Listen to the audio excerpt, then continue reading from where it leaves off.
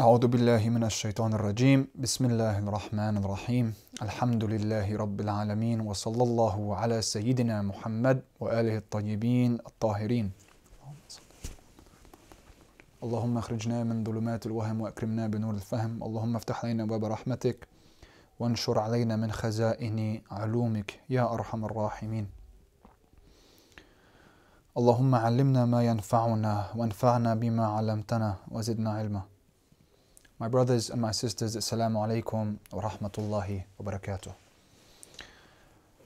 After the death of Sayyidah Zahra alayhi salam, Imam Ali took a very different approach to life. The man who was at the forefront of the story of Islam from the very beginning, the man who was the flag bearer in every battle, the man who was the brother of Rasulullah, the hero of Badr and Uhud and Khaybar and Hunayn and Khandaq, Imam Ali alayhi salam, after the death of Sayyidah Zahra, disappears. You cannot find him in the history books. You'll find narrations detailing how he would assist the Khulafa when they were in trouble. And we'll get to that today, inshaAllah. But as the person who was at the center of the story of Islam, it is astonishing to find that the Imam cannot be found. For 25 years, you find in this time, Abu Bakr takes the Khilafah for 2.5 years. Umar ibn al-Khattab takes it after him for about 10 years. And then Uthman becomes the third Khalifa, Uthman ibn Affan, for about 12.5 years. In this 25-year period, Imam Ali alayhi salam disappears from the history books. And we have to ask, Ya Ali, where did you go? It's quite astonishing that this man, this epitome of Islam, is no longer with us. And as much as we ask, Imam Ali alayhi salam doesn't respond until the last years of his life. Finally, after all the years of asking, where were you? And how come you retreated? And what did you do? He finally responds in a sermon. A very controversial sermon. Usually sermon number 3 in Nahjul Balagha, the book which is a compilation of the sayings and sermons of Imam Ali alayhi salam. This sermon is called the Sermon of Shaqshaqiyya. In this sermon, the Imam tells us what happened after the death of Sayyidah Zahra alayhi salam, what he thought about the situation, and what decision he made, and how he felt. He tells us in detail of his mindset in this sermon in front of Ibn Abbas, who was astonished that finally the Imam speaks about that time. He kept it to himself all those years, but finally he let it out in this sermon. As he let it out, he was interrupted by a messenger who brought him a letter. And as he went to read the letter, Ibn Abbas tried to tell him, Ya Imam, can you carry on? And the Imam says, the way that this sermon came out of me was like the foam coming out of the mouth of the camel when it is angry or excited. That's what shaqshaqiyya means. It is the foam from the mouth of the camel. And this is the way that this sermon came out of the heart and the mouth of Imam Ali alayhi salam. It was a final explosion. Here, the Imam then says to Ibn Abbas that this foam has subsided. But from the words that the Imam tells us, we can see this heartbreaking, difficult, and unfathomable situation that he was in. And what he did for Islam where he squashed his ego and put it aside and looked forward to what was best for the nation, for the ummah. And he begins. I wanted to read a few lines of it to explain it to you. He says, beware, by Allah, the son of Abu Quhafa, who's Abu Bakr. He says, Abu Bakr dressed himself with it. He wore something that wasn't his. He's insinuating that he took the khilafah that was not supposed to be his or his right. The son of Abu Quhafa dressed himself with it, and he certainly knew that my position in relation to it was the same as the position of the axis in relation to the hand mill. The flood water flows down from me, and the bird cannot fly up to me. The Imam is saying, I was the pillar, and everyone knew I was the pillar. I was like the axis. The birds won't fly without the axis. But here, he says, I put a curtain against the khilafah and kept myself detached from it. He veiled himself from the khilafah. He detached. He thought about it. He decided that he won't fight for it.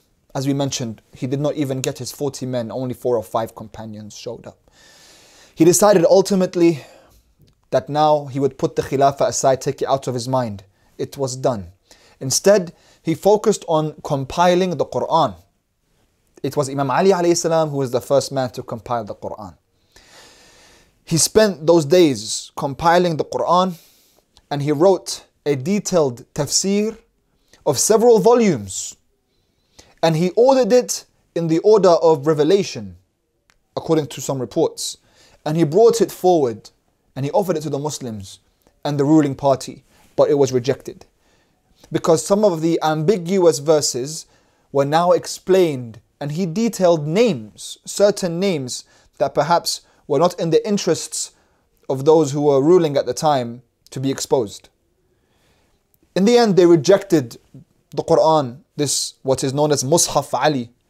This Quran, which Imam Ali alayhi salam says, fine, he brought it back, he hid it, and it was carried through with the Ahlul Bayt, but we have not received it, unfortunately. And how much would it have helped us to understand the Zawahir and the Bawatin of the Quran? But this was another disaster, along with the burning of the Ahadith. Imam Ali alayhi salam's Quran was rejected in any case. So, in this sermon, he's saying now, Abu Bakr dressed himself with it. He's now publicly stating his opinion. And he says, and this is at his old age, in his 60s, then he says, I began to think whether I should assault or endure calmly the blinding darkness of tribulation, wherein the grown-up are made feeble, and the young grow old, and the true believer acts under strain till he meets Allah subhanahu wa ta'ala. Here he's talking about how the grown have become so weak. Those who supported him and saw what happened, they grew weak inside. And the young grew old after the tragedies that occurred to the Ahlul Bayt. And how the companions were all silenced. How slowly you could no longer be a companion or a supporter of the Ahlul Bayt. If you were, get ready to be ostracized. Get ready to be oppressed. Get ready not to have any place in the government, or to be picked on, or to be sidelined. If you supported the Ahlul Bayt, then there was a red light target on you. You were to be pushed aside. We have to ask, what happened to these companions afterwards? What happened to Bilal, who refused the bay'ah to Abu Bakr, and on the command of Umar, he migrated to Syria? Why does the mu'adhin, the one who Rasulullah used to love his adhan, why does he not show up anymore? Why is there no more adhan recited after the death of Rasulullah and Sayyidah Zahra alayhi salam? We look at the companions, Ammar and Miqdad and Abu Dharr and Salman, and how everyone now is silenced and sidelined. Here, the true worshippers of Allah subhanahu wa ta'ala have to put up with this strain. the Imam decided it was better to endure. Then he says this very difficult sentence. He said, I found that endurance was wiser. So I adopted patience, although there was pricking in the eye and suffocation in the throat. You can imagine how he felt. You know, when something is inside one's eye, how difficult it is to get on with anything. Even if it's something small, he said there was a constant difficulty, pain in the eye that would never subside. I watched the plundering of my inheritance till the first one went his way, but handed over the caliphate to Ibn al-Khattab. It's strange that during his lifetime he wished to be released from the Khilafah, but he confirmed it for the other one after his death. Interesting. How come there's no election after the death of Abu Bakr? How come now he can pass it on? How come Abu Bakr can pass on the Khilafah to Umar, can choose his successor, but the Rasulullah, Prophet Muhammad sallallahu alaihi wasallam cannot choose his successor? And then he says this line, which reminds us of the words he told Umar ibn al-Khattab in the masjid on the day that he was dragged to give the bay'ah. He remembered it. It's been so many years, but he remembered it. He was 33 years old when it happened. He disappears until he's 58 years old. All that time, he disappears. Then he becomes the Khalifa for 4.5 to 5 years. And here, towards the end of his Khilafah, he's telling us. Then he says, I watched the plundering of my inheritance till the first one went his way, handed it to Ibn al-Khattab. It's strange, during his lifetime he wished to be released from the caliphate, but he confirmed it for the other one after his death. No doubt, these two shared its udders strictly amongst themselves.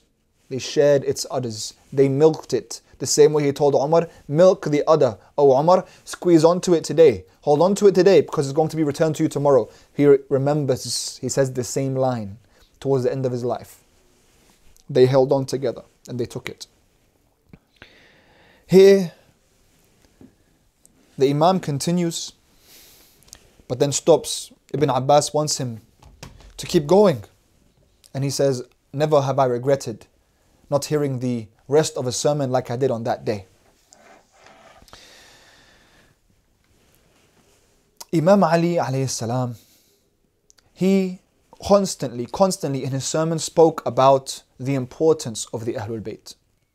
How the Ahlul Bayt play a pivotal role in the deen of Islam. And the Prophet told us this, that he leaves behind Thaqalain, the two weighty things, Kitabullah, the Quran, and the Ahlul Bayt. Imam Ali alayhi salam tells us constantly in many sermons in Nahjul Balagha about the pivotal role of the Ahlul Bayt and his duty as the leader of the Ahlul Bayt. And the Imam explains as if in an ideal world you could combine the spiritual authority with temporal political power. But unfortunately, this is not an ideal world. And the Imam did not have this temporal power. So he looked around and saw who were those who did have that political power. And it was this ruling party. At the end of the day, it was done. When it was done, the Imam remains the spiritual authority. As the spiritual authority, he still has a duty to guide the Muslims. And so he saw that to advise them is better. When they needed advice, when they needed help, the Imam was there for them. The Imam gave them so much sincere advice. And this shows the lack of ego that this man had. So much so that there were some poets who would write poetry about Imam Ali alayhi salam and his oppression, stating that he was the closest to Rasulullah and he was doing ghusl on the body of Rasulullah when Saqifa happened. The Imam actually orders the governors of those lands to stop the poets from writing such poetry, and he says, there is nothing more beloved to us than the flourishing of this religion. The Imam did not want to stand in the way of this religion. He moved away from anything to do with internal conflict. He said it himself, that the imamah, the spiritual authority, is ours. Whether it's offered to us and we accept it or deny it, it always remains ours. This is his spiritual authority, and it is not dependent on the political authority, whether we recognize the imam or not. He is the imam. His spiritual authority is constant. But in the political domain, it is, as Imam Ja'far as-Sadiq alayhi salam tells us, it's circumstantial. You have to look at the external circumstances. The imam will only rule if the external circumstances are suitable. But if they're not suitable, then he does not rule. But he remains the spiritual authority. Even though he believed he should be the one to be the one leading Islam, he saw who was politically leading it, who held the temporal power, and he decided to put the conflict aside and even to stand against any rebellion, as we're going to see in tonight's lecture. And in this way, he wanted Islam to thrive. Now, right after the death of the Prophet, there was a terrible disaster that struck the Muslim Ummah. Aside from Saqifa, people began to turn away from Islam. In the 9th year after Hijrah, it was known as the year of delegation, Aam al-Wufud. Delegations would come, all the Arabs over Arabia would come, pay their homage to Rasulullah, pay their allegiance and go back to their lands. People now were coming with new tribal alliances, but Rasulullah was trying to bring them as Sahib al-Tanzil from paganism to Tawheed. Slowly, he's now trying to allow Islam to enter their heart. So many Muslims, thousands and thousands have become Muslim right before the Prophet passed away. So when the Prophet passes, chaos ensues around the Muslim lands. People now start to leave Islam, and what this is called, a battle ensues where Abu Bakr squashes this movement. These battles are called the apostasy wars or the wars of Ridda. Now, we want to first of all just say that it's quite an overgeneralization to say that all of these people were apostates. The apostate is the one who was a Muslim and then left Islam. However, these were all coming in very different groups.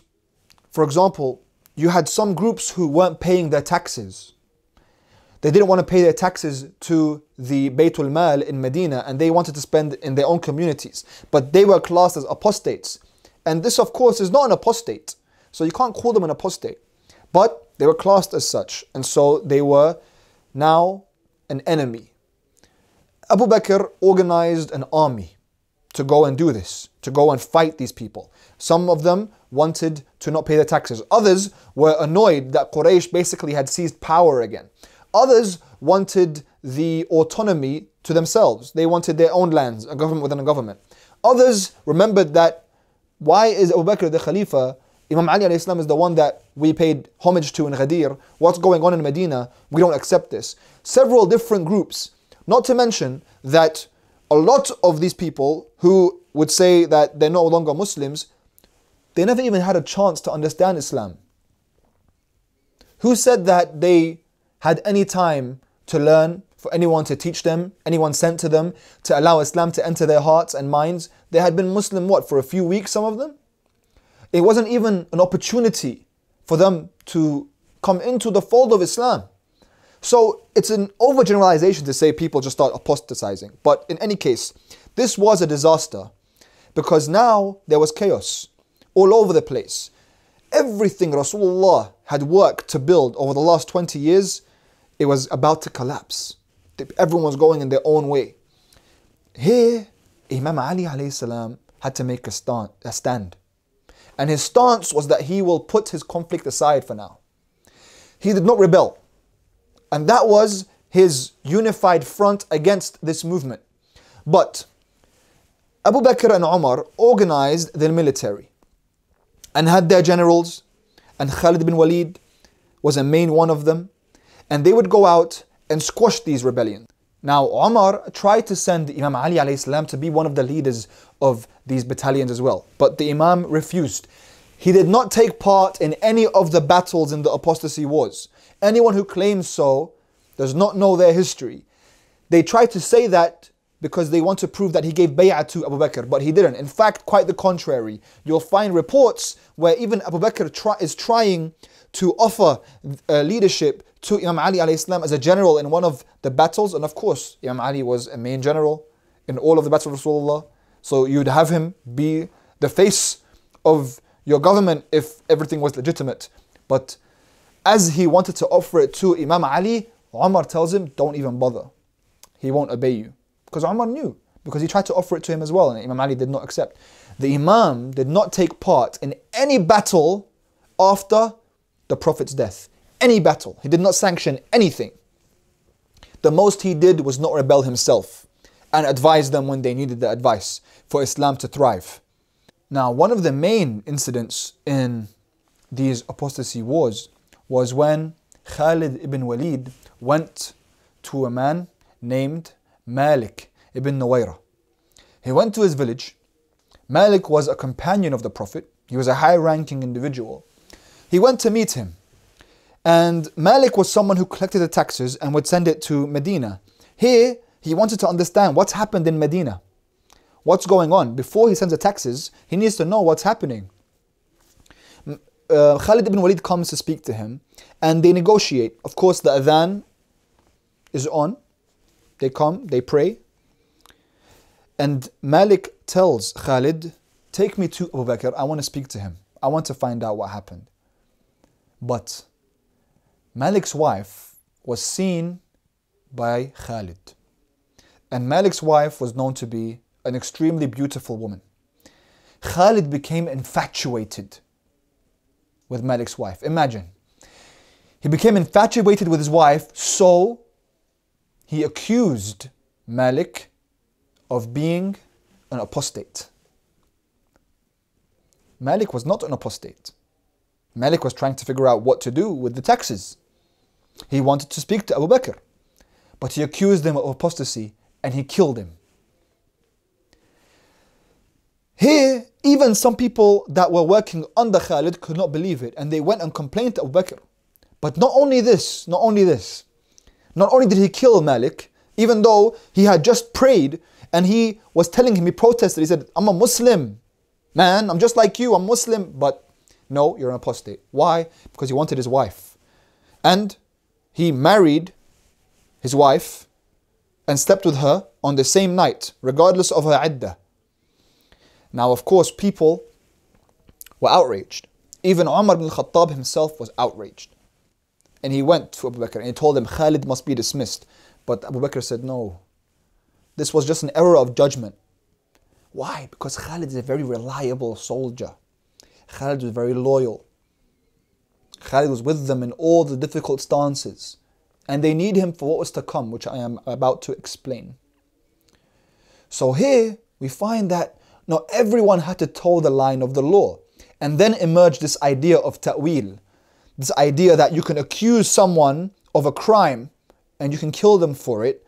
And we see that with Imam Ali alayhi salam, how his killers accused him, how Imam al-Hussein alayhi salam's killers accused him and tried to justify their actions as if they were morally correct.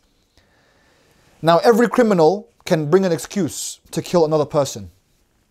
In any case, a new chapter arrived in the era of Islam now. Now the rebellions were squashed and the Muslims now had a lot more experience in battle in their large numbers, and they were once again unified. Once again unified as an ummah. Here, a new chapter begins. The chapter of the futuhat, of the conquests, of Islam now conquering the world. What happens is that people think that the conquests, the futuhat, were a way in which Umar and Abu Bakr did a great act to bring Islam and Tawheed to the world and show them the beauty of Islam and make half the world Muslim. But this is not the case, because we do not recognize this as a legitimate war. Imam Ali alayhi salam did not sanction it. The Prophet, of course, didn't sanction it. Allah did not sanction it. But the futuhat occurred. And they were not for Allah. They were not for sincere reasons to bring Islam to the world. This was an economic war. This was just like tribe pillaging a tribe, raiding a tribe, except now it was no longer a tribe. Now it was a whole civilization pillaging and raiding another civilization. They went in and they took over. Now the Muslims were very strong. You had 30,000 warriors on horseback. Unified, young, fresh, strong. They went up against the Persian and the Roman empires. Empires coming towards their expiration date. 1,000 years old. They took them and took their wealth. Abu Bakr and Umar were telling the people, rise up, claim what's yours. Come out into the lands. Demand your shelter, your food. Demand your wealth. For so long, these Arabs had been drinking the water from the same river as animals and would eat any random insect. Now they're telling them to go and explore the world, to go and take them. But this is not our way. Imam Ali alayhi salam could not stand in the way of such a tsunami, this movement. When Khalid ibn Walid first went into Sham and came back with so much wealth, everyone was stunned and astonished. This could be ours? The Arabs now were going to conquer the lands. But who are the ones supposedly bringing Islam to the people? The same ones that were apostates last week. Those were the ones that were fighting. The fighters were the so-called apostates. It's like someone became Muslim on Monday, and then he apostates on Tuesday. And then you force him to become Muslim again on Wednesday. And then on Thursday, you make him the professor of Islamic studies at Harvard University. It doesn't work that way. How? If in some of the battles, you would have the general of the army teaching the soldiers how to do wudu. Wudu. Teaching the soldiers how to do wudu. They were the ones bringing Islam to the world. This was not a holy war. This was an economic war. This is what the conquests were. And Imam Ali did not take part in them. But he couldn't stand in their way. How can you stand in the way of such a movement? And this movement made Quraysh no longer just the greatest tribe amongst the Arabs or the Muslims. Now Quraysh was the wealthiest tribe in the world. It's scary, this thought. They owned thousands of acres of land. They were basically like royalty now. Here, Abu Bakr and Umar became absolute legends. They became legends. Their stories were told across the lands.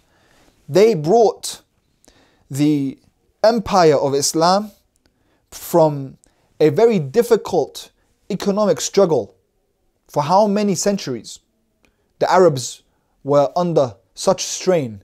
Now they owned all this wealth. They took over the wealth of the Persian and Roman empires. So the apostasy wars and the conquests were two great victories in the time of Abu Bakr. Slowly, Abu Bakr approached his death within 2.5 years of being the Khalifa. As he came towards the end of his life, he gave the Khilafah, he appointed Umar ibn al-Khattab. Now, at the death of Abu Bakr, he left behind his wife Asma and his young orphaned son Muhammad, who was only a year or two old. Here, Imam Ali alayhi salam, in another great act, comes and marries Asma. And he takes care of this young boy and he loves him like his own child. And he raises him. And he says, Muhammad was my friend and I raised him as my own son. Now someone might be astonished at this. What? Imam Ali married the wife of Abu Bakr? Yes, well, she was the wife of Ja'far al-Tayyar, the brother of Imam Ali first. So she was the wife of Ja'far. When Ja'far was martyred, she married Abu Bakr. When Abu Bakr passed away, Imam Ali married her. And you have to understand that when it comes to marriages in those days, they're not like these days. That, you know, you find your true love, that's what's supposed to happen, your soulmate, and you get married. That's not how these things worked. Rasulullah himself married Habiba. She was the daughter of Abu Sufyan. She was the sister of Muawiyah, the aunt of Yazid. We don't have to go into too many details about marriages because I can be here all day. But this is not an issue.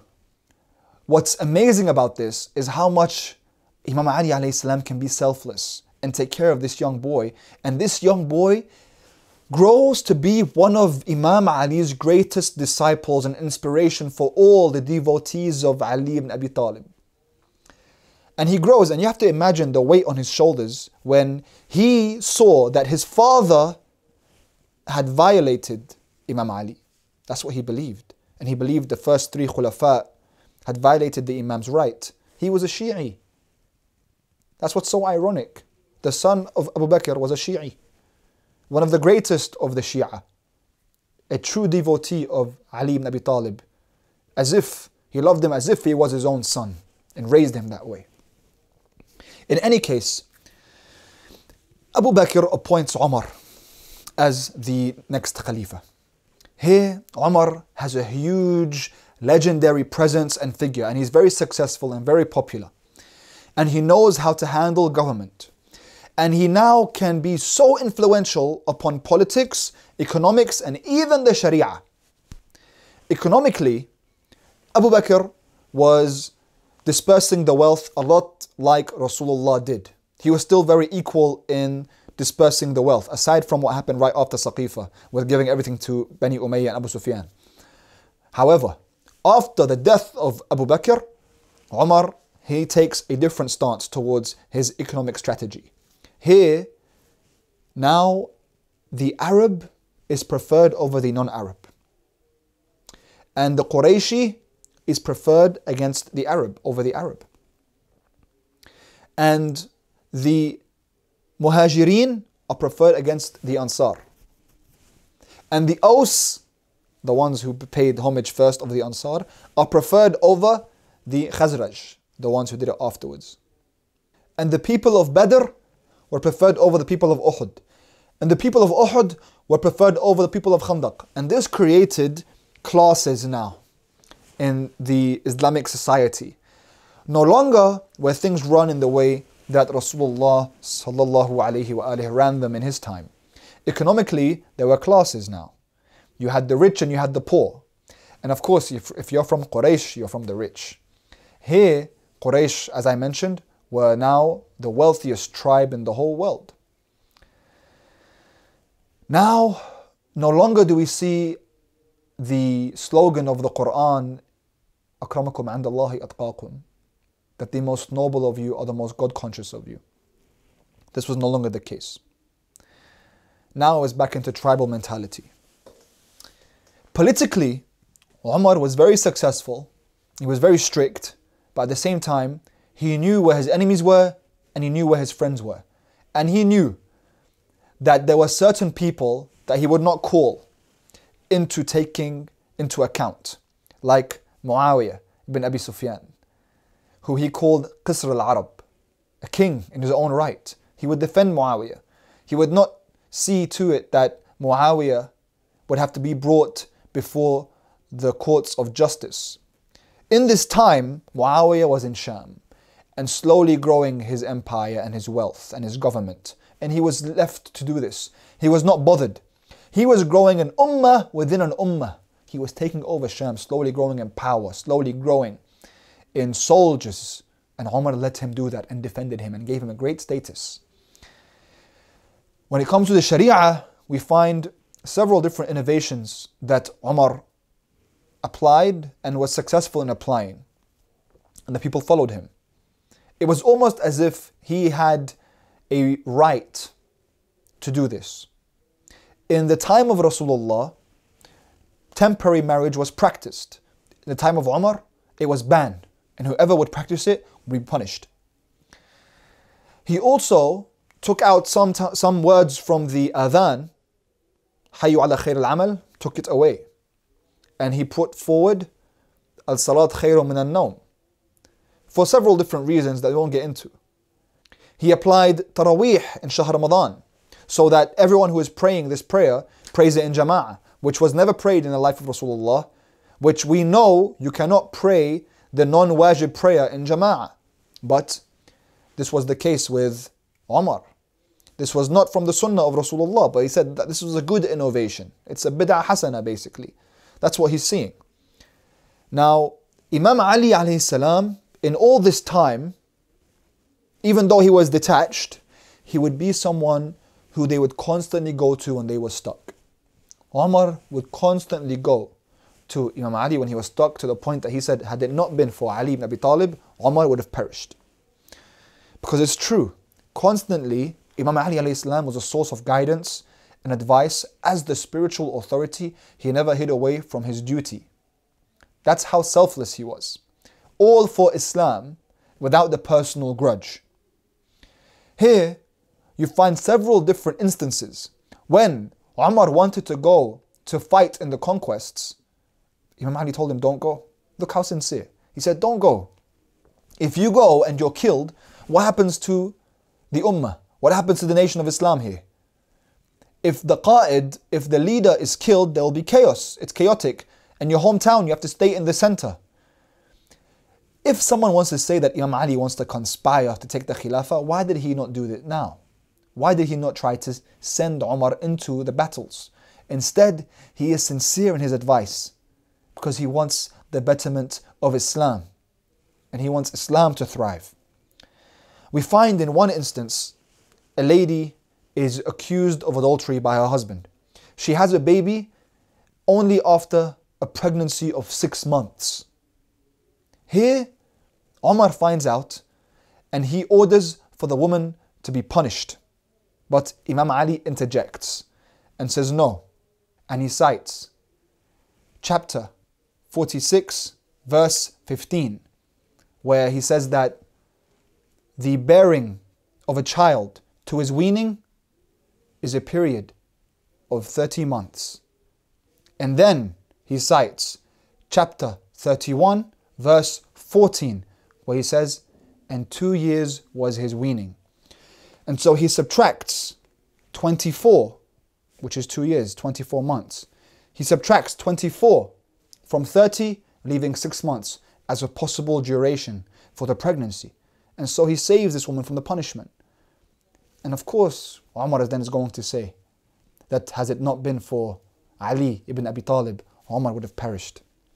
During this time, Imam Ali alayhi salam was looking for another wife to bring him a child of courage, of valor and bravery, to be a brother to the two princes, Al-Hassan and Al-Hussein.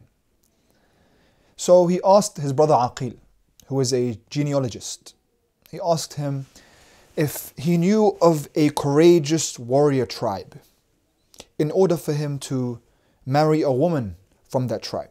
So he told him yes. He told him about the tribe of Kilab. And the lady from that tribe, her name was also Fatima. And so Imam Ali alayhi salam went to ask for her hand. Her father was very pleased, and of course they were married. This lady took great care of Imam al-Hassan and Imam al-Hussein as if they were her own. In fact, even more so. She always preferred them over her own children. In any case, the reason why he married her came when her firstborn child was born. When this child was born, Imam Ali alayhi salam took him into his hands. And the same way that the Imam opened his eyes upon the face of Rasulullah, this young baby opened its eyes on the face of Ali ibn Abi Talib. It was the first face that the baby saw. And the first voice the baby heard when Imam Ali alayhi salam whispered the adhan and iqamah into his ears. Sayyidah Zainab alayhi salam asked Imam Ali as she was maturing, she asked him, "Father, do you have a name for this baby?" And Imam Ali replied, "Yes, I have a name and a nickname for him." She said, "What did you name him?" And he said, "I will name him Abbas, the one who frowns upon the wrongdoers. And his nickname is Abu al-Fadl, the father of virtue." And Sayyidah Zainab was very attached to this baby and was always with him from when he was a very, very young age. This young boy would grow and stay with Imam Ali alayhi salam the way Imam Ali would stay with Rasulullah. Everywhere Imam Ali would go, this young boy would follow him. 14 years he spent with him. Imam Ali would say, "My son Abbas took knowledge from me the way the baby pigeon takes food from its mother."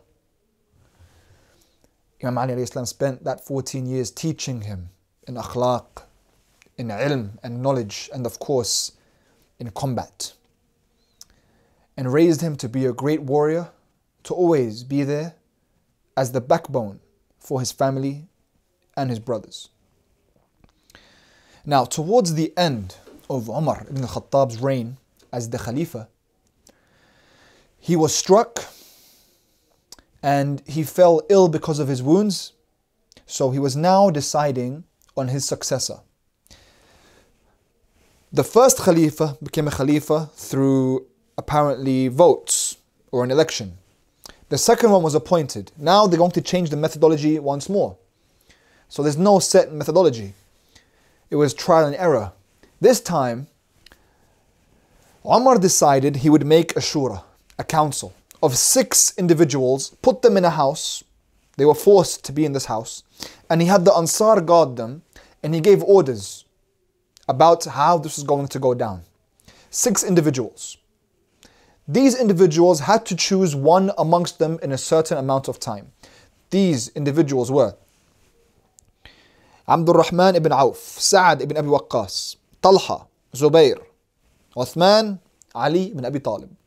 By the way, Sa'ad ibn Abi Waqqas, very interesting. He is the father of Umar ibn Sa'ad, the general of the army which killed Abu Abdullah al-Hussein in Karbala. But leave that for another day. But subhanAllah, you see how all of this is connected? In any case, here Imam Ali alayhi salam is amongst these other 5 individuals. And subhanAllah, in the sermon of Shaqshaqiyya that I mentioned in the beginning of this lecture, he says, what happened that when I was first, there was no doubt about me being the rightful inheritor of the Khilafah and Imamah. Now I am amongst these people. Now I'm one of these 6. And he knew that this was a setup, that it was never going to be his anyway. Umar had made an order. The Ansar and other people were supposed to guard the house. The men inside the house, the 6, were not supposed to leave. They have to elect one amongst them to be the Khalifa. And Umar had ordered that if the minority disagreed with the majority, that they would be executed. If 5 choose one and one disagrees with the 5, he's to be executed. If 3 choose one and another 3 choose one, then you go with the side that Abdul Rahman ibn Auf is on. He's the tiebreaker. So if there's a draw, Abdul Rahman ibn Auf is the one basically who decides who the Khalifa is going to be. If they can't choose, they all get killed. Now this is mind-boggling because apparently these are all Sahaba, and apparently they are all, according to some narrations of some people, they say that they're all granted paradise. And so how are they all going to be killed? It makes no sense, very contradictory. But in any case, Imam Ali alayhi salam, he knows that this is set up in a way that he will not get the Khilafah. And he even told Ibn Abbas afterwards that I was never going to get it. He said, how? Why? He explained to him. He said, because Sa'ad ibn Abi Waqqas and Abdul Rahman ibn Auf are cousins from Bani Zuhra, the same clan, they're cousins. Sa'ad is going to give his vote to Abdul Rahman ibn Auf. So Abdul Rahman ibn Auf already has 2 votes here, he can play with them. And Abdul Rahman ibn Auf is the brother-in-law of Uthman. So he's going to give it to Uthman. So you already have now 3 votes with Uthman. Sa'd, Abdul Rahman and Uthman. He said, even if the other 2, Talha and Zubair, even if they vote for me, we are 3 and they are 3, but with them is Abdul Rahman ibn Auf. So I was never going to get it anyway. So Ibn Abbas said, why did you then attend in the first place? He said, because I wanted to show them their contradiction. When after the death of the Prophet, they said, prophethood and imamah cannot be in one household, cannot be united in one household, so how come I was part of the 6? In any case, the votes began. And as Imam Ali said, Sa'ad gave it to Abdul Rahman. But Abdul Rahman waited. Here, Zubair voted for Ali, Talha voted for Uthman. So Abdul Rahman ibn Auf had the vote of Sa'ad and he could choose now between Imam Ali and Uthman. And of course he would never take it himself because he would not precede Bani Umayyah, Uthman. So we have to ask many questions here. Why these 6? Why only these 6? What about all the other companions? And why is Abdul Rahman ibn Auf a tiebreaker in the first place? What logic is that? Abdul Rahman here starts asking around. Every Arab would say Ali, but every Qurayshi would say Uthman. In the end, Abdul Rahman comes to Ali and says, Ya Ali, I will give you the bay'ah. أبايعك على كتاب الله وسنة رسول الله وسيرة الشيخين. He said, I will give you the bay'ah. I pay homage to you and you will become the Khalifa right now. Khalas, it's done. As long as you say, I accept and I will rule on behalf of the Quran, on behalf of Rasulullah, and upon the seerah and the tradition of the 2 shaykhs, Abu Bakr and Umar. You know what that means? That means Ashhadu an la ilaha illallah, Ashhadu Muhammad Rasulullah, and Ashhadu anna Abu Bakr wa Umar khulafa'ullah. Basically, you are bringing now Abu Bakr and Umar into the Sharia. Now it's Allah, Muhammad, Abu Bakr, Umar. They were legends. Of course, Imam Ali did not accept that.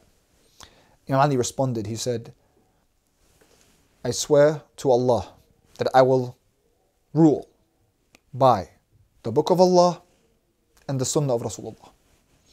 And of course, he didn't accept. Abdul Rahman did not accept this from Imam Ali. So he went to Uthman and said, Ya Uthman, will you rule upon the seerah of the Shaykhain? Uthman said, I accept straight away. And so Uthman became the 3rd Khalifa. Once again, it was taken away, the right taken away from Imam Ali again and again and again. Here we come to the era of Uthman ibn Affan. Uthman ibn Affan was one of the Muhajirin. He was a Muslim from the early days of Islam, the difficult days of Islam. He had been a Muslim for a very long time. When they came to Medina, he was part of the Hijrah. However, he had less stress upon his shoulders than the other Muslims because at the end of the day, he's from Bani Umayyah. So he was still widely respected. And a proof of this is how he was able to walk through the streets of Mecca during the Treaty of Hudaybiyah. In any case, because he's from Bani Umayyah, he had this elitist type of mentality. So when they were building the masjid in Medina, the Prophet Muhammad is the hardest worker, as the leader is supposed to be, getting his hands dirty and building the masjid from scratch. But Uthman wasn't really the type to get his hands dirty and try to build building from scratch. Uthman once even tried to disgrace Imam Ali alayhi salam and tell him, you're the one who the Prophet left behind on his expedition to Tabuk. And Imam Ali alayhi salam responded, you're the one who ran away from Uhud. In any case, Uthman and his character was not the same character as Umar. Umar was known as firm, strong, and he was very popular. Uthman, on the other hand, he was not as firm, not as strong. He had a weak character. He was dictated to by his son-in-law, Marwan ibn al-Hakam. So much that people would even say that Marwan was actually the non-official Caliph. And that Uthman would be in the hands of Marwan the same way that a dead body, a corpse, is in the hands of someone performing the ghusl of the dead. that he would turn him whichever which way he pleased. Here, Uthman had a lot of favoritism and nepotism. He fired several of Umar's employees and he would place Bani Umayyah in all the high posts. Bani Umayyah became like royalty, the cousins of Uthman, the brothers of Uthman. He loved Bani Umayyah. Bani Umayyah now, Abu Sufyan was like a king. Bani Umayyah was royalty. A meeting of all the different governors was basically a meeting of Bani Umayyah. Now, the Islamic Empire, from Kufa to Basra, to Medina, to Sham, to Bahrain, to Yemen, to all the different centers of Islamic communities were all run by basically Bani Umayyah. They were the dominant factor and tribe and clan, and their say is what goes. And Imam Ali would try to advise him and tell him, Uthman, you need to stop doing this. Uthman, didn't you say that you're going to rule the way Umar ruled? Umar didn't do this. Why are you doing this? And Uthman didn't really have the ability to stop because he was so conquered by those around him. He would say to Imam Ali, yeah, Umar didn't rule this way. But how is Uthman going to change things here? He's giving everything to those around him. Even Aisha stood against him. Aisha, it's reported she wanted him dead. She lost her privileges in the time of Umar ibn al-Khattab and her father as the Khalifa. She had lost those privileges. Many people now were standing against Uthman. He was a very unpopular figure. Talha and Zubayr conspired against him. They were enemies from all sides. But Bani Umayyah were thriving. In this time, many of the companions of Imam Ali alayhi salam, they were silenced and oppressed. Ammar ibn Yasir, the old Sahabi, now an old man, the companion of Rasulullah, the one who Rasulullah loves, he had displeased Uthman, and Uthman had sent for Ammar to be beaten. Kumayl ibn Ziyad was exiled from Kufa to Syria. But perhaps the companion who had it the worst in the time of Uthman is the beloved Abu Dhar. Abu Dhar, as this was all happening, he could no longer remain silent. He stood up against Uthman. He stood up against him. And perhaps the final straw was when Uthman asked a Jewish individual by the name of Ka'b about a fiqhi question about zakat. He would ask a Jewish individual about Islamic fiqh, and Abu Dhar had it. And he could no longer take it. Ask a Muslim, ask Ali ibn Abi Talib, but why are you disgracing us? Why are you asking someone who is a Jewish person about Islamic fiqh, and you're the Khalifa? You're not even a normal man, you're the Khalifa, you represent us. But he did it in an indirect way. He tried to make a problem with Ka'b instead. However, Uthman was very sensitive. He didn't like to be approached in this way. And so he banished Abu Dhar into the desert, which everyone knew was basically a death sentence. He banished him to the desert to die alone. Here he made his ruling. And Imam Ali alayhi salam cannot stand against his ruling as a Khalifa.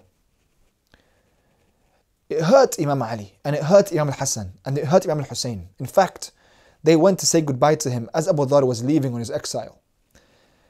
And Imam al-Hassan came to him and hugged him and embraced him. And he said, my uncle. That's what they would call him, their uncle. He said, my uncle, I see what you're going through.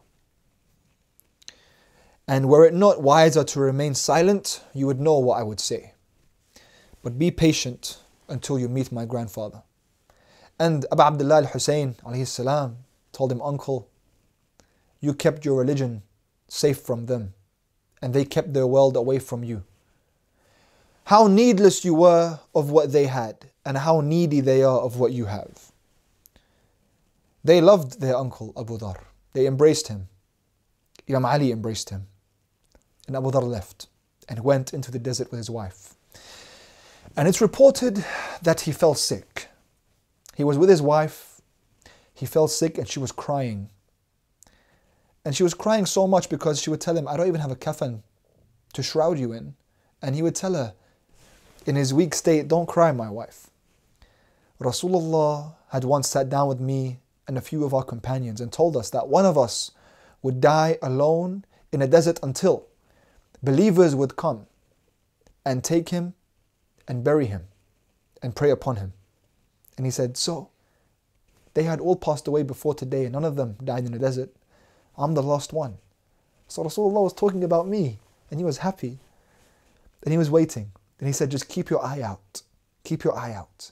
And so she kept looking outside and sure enough, she saw a caravan. So she started waving to the caravan. And the caravan came and she told them, my husband is dying. He's a Muslim man and he needs help. And they asked her, who is your husband? And she told them, Abu Dhar. And they said, Abu Dhar, the companion of Rasulullah. And the leader of this caravan was a man named Malik al-Ashtar, who is going to be a main character in the lectures to come and one of the greatest companions of Ali ibn Abi Talib. Malik al-Ashtar gets off his horse and comes to see Abu Dhar in his tent. And he speaks to him and Abu Dhar tells him, Salamu alaykum, alaykum as-salam. What's your name? He says, my name is Malik al-Ashtar. And so Abu Dhar tells him, congratulations Malik.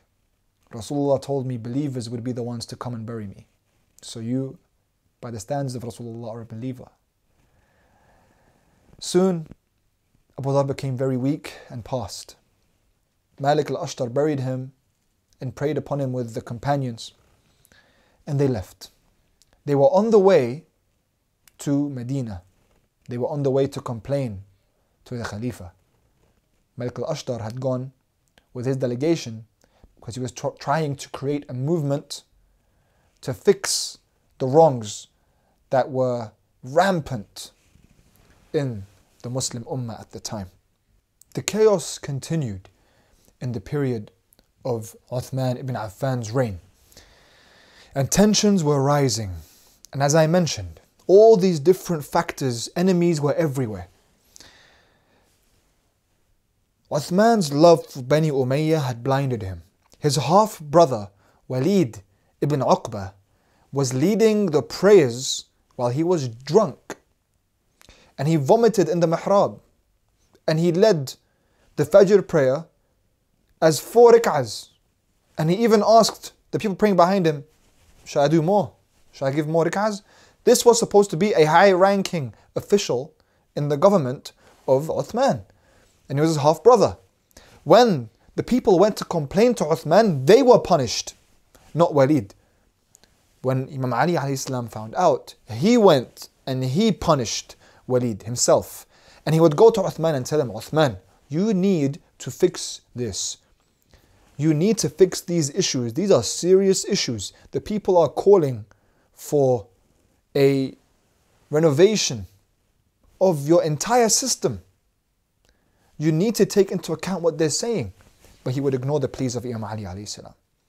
Aisha would hold the shirts of Rasulullah during the sermons of Uthman. She was protesting against him. Talha Zubayr would protest against him. Slowly, rebellions started to flare up. The first rebellion came from Kufa and Basra and was led by Malik al-Ashtar. Malik al-Ashtar stood up to the governor in Kufa, Sa'id ibn al-As. He stood up to him without fear, and because of that, he was exiled. He had to leave to go to Syria.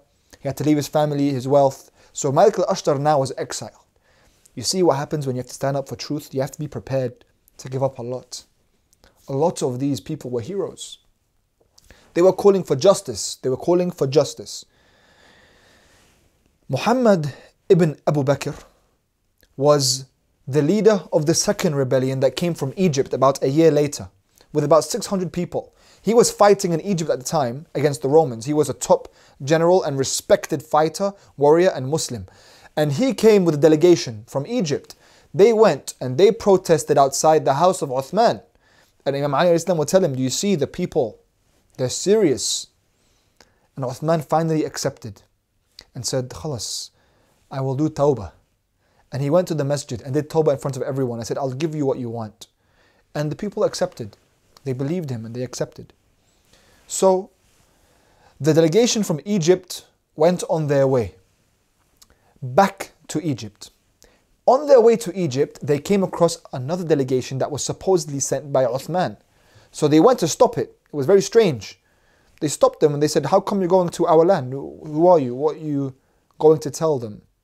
To tell our people? To tell the governor in Egypt? The governor which was one of the employees of Uthman. They searched the caravan. They found a letter with the stamp of the Khalifa. And the letter said, this delegation of 600 people who are coming back on their way to Egypt, kill them all, execute them. It was a setup. So here, the delegation was outraged and they made their way back to Medina. And they went with rage and they went to protest outside the house of Uthman. Imam Ali kept trying to stop this rebellion from getting to a point where it was going to cause great violence and internal conflict. Imam Ali alayhi salam always wanted Islam to be strong and not to be divided from within. So he tried to negotiate with Uthman. And he said, Uthman, what's this letter? He took the letter from the delegation. He went to him. Uthman said, I didn't write this. He said, is this your handwriting? Uthman said, no. He said, this is your stamp. He said, yes, that's my stamp. He said, how come? Where is your stamp? Uthman said, my stamp is with Marwan ibn al-Hakam, his son-in-law. Who, by the way, Hakam, his father, was banished by Rasulullah and was brought back by Uthman. Even Abu Bakr and Umar did not bring him back, but Uthman did. He said, it's with Marwan. Imam Ali said, yeah, Uthman, you are the Khalifa. Why is your stamp with Marwan? He's executing people on your behalf. You have to fix this. Uthman here was trying to hold out. In the end, Uthman had to release his secret weapon. He called for Muawiyah in Sham. Muawiyah was now a great power in Sham. But little did Uthman know that Muawiyah himself was a very cunning individual and wanted power. So what Muawiyah did is very interesting. Muawiyah gathers troops and sends a battalion to Medina. But he says, when you get to Medina, you stay outside of it. Get to a place where everyone knows you're there, but do not go inside. And do not act on your own accord. Don't think that you're going to act because I'm not there. I'm the present one. You're the absent one. Go outside and stay outside of Medina. And stay there until you hear from me. Here, as Imam Ali is trying to negotiate with Uthman, it looks like something may go well here. The people are protesting outside Uthman's house. Tensions are very high. But when Uthman finds out that the battalion of Muawiyah from Sham has arrived, he became stubborn. He no longer wanted to give in at all to any of their demands. When the people saw, now people were rising up from everywhere. When they saw that the army had come from Sham, they thought this was the final opportunity. If the army enters, there's nothing we can do. Now, it's now or never, make or break. And they went and attacked the house of Uthman and went to kill Uthman. Imam Ali alayhi salam had nothing to do with the death of Uthman. He kept trying to make peace. Not once did he utter anything against this rising up, anything against Uthman in terms of let's rise up and let's go for his life or his head. Never. Imam Ali alayhi salam kept trying to negotiate. But what happened was Muawiyah tricked Uthman. Muawiyah knew that Uthman would become stubborn if he found out the battalion was waiting. So he set him up. As soon as Uthman was killed, Muawiyah called his troops back. But not before he acquired the secret slogan, the slogan that he would now use to gain power, the slogan of Ya li tharat Uthman. We are going to seek vengeance for the killing of Uthman. All these people that wanted to kill Uthman now were apparently going to defend his name. And guess who would be the one accused of the death of Uthman? To be guilty of it, to be guilty of not bringing the perpetrators to justice, to have to fight wars on the premise of justice for Uthman. Who would be the one to have to deal with all of this? Ali ibn Abi Talib. The man who kept trying to stop it, who kept trying to negotiate with Uthman, who kept trying to have peace talks, now has to deal with this chaotic disaster. And the consequences that are about to ensue, as in Sham, Muawiyah's behavior and power, his power was growing, his behavior showed that he wanted this power. Imam Ali saw this, and now the Khalifa was killed by Muslims. This was a disaster. And Imam Ali, as usual, had to clean up the mess. Walhamdulillahi Rabbil Alameen. Wa sallallahu ala Sayyidina Muhammad wa alihi at-tayyibin at-tahirin.